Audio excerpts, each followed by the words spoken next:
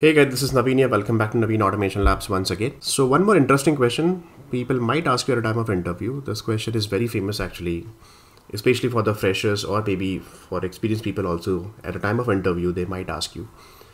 We have to compare two integer numbers and we will see the concept of integer caching. So I have two numbers. Number 1 is equal to 100 and number 2 is equal to 100. They both are equal. And I'm comparing the references over here. I have taken these numbers, the type of integer type with the wrapper classes over here. I'm using it. So this is a reference and this is also a reference. And I'm comparing both the references. So generally in Java, what happens that when we compare the two references, two object references, with the help of double equal to, it will always give you false, right? But what if I'm comparing these two numbers over here, 100 and 100 over here? In this case, what will be the output? So you just pause the video and write in the comment section what will be the output for this program. It will print both are equal or it will print both are not equal. So I'm going to run it and then you match your output accordingly. So run as a Java application. And here you see that, okay, both are equal. It means this number 1 and number 2 both are equal and it's not giving you false over here. Although you are using double equal to over here with the object references. Now there is a trick. The trick is, another concept is, if I'm making, let's see, some number like this, 190 and 190, still they are equal to 190 and 190. And now I'm running this particular program and then you see the output is both are not equal. But for 100 it was giving you equal, but for 190 it's giving you both are not equal. This is happening because of integer caching, guys. What do you mean by integer caching? So because of the integer caching, number 1 and number 2, they both are auto boxed. So it will take the actual value of number 1 and number 2.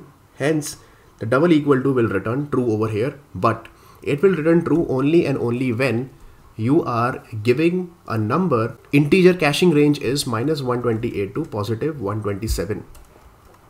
If you are giving a number within this particular range, then only it will return, then only integer caching will happen. So now if you run this particular program once again, it's saying both are equal. The moment you increase the range, let's say I'm writing 128 to 128 once again, it means I'm comparing 128 to 128, which is out of the range. It will start giving you both are not equal. So this is the concept of integer caching. Same thing for negative numbers also. If you write, let's see, -128 back to -128, which is within the range, it means integer caching will happen. Both the numbers will be auto boxed.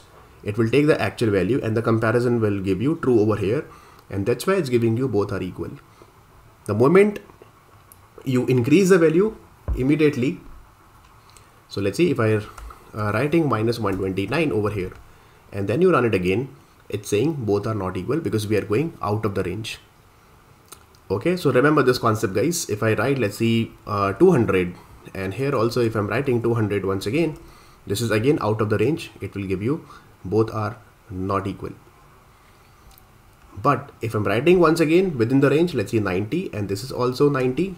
In this case, the number will be matched because of integer caching and both the numbers will be auto boxed and then it will compare actual 90 with another actual 90.